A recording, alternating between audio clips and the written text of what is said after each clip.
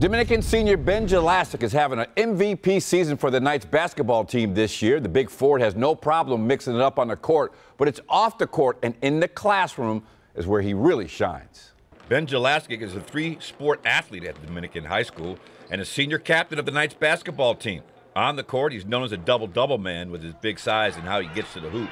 Off the court, he's a serious student in the classroom who really applies himself. I think it's just through my parents. They've always made sure that I was a student first rather than an athlete, to make sure like education is my #1 priority, because that's something that will always be used in my life, rather than, you know, you get old, you get injuries in sports, so you can't always do that, but you know, your brain's always going to be there for you and you're always going to be able to use knowledge.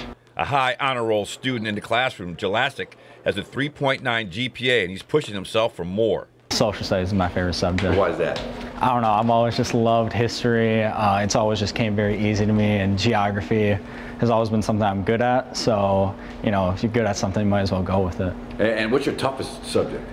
Science for sure, but I'm currently taking AP biology, so, you know, I like pushing myself in that way and knowing where my weaknesses are and trying to get better in those. Ben spends up to 4 to 5 hours a day studying outside of the classroom to stay in front of the class.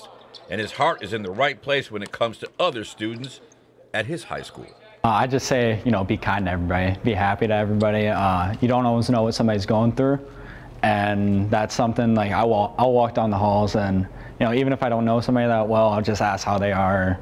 Just say hi to them, just know that somebody's thinking about them. So, you know, I feel if I can do that, other people can do that too.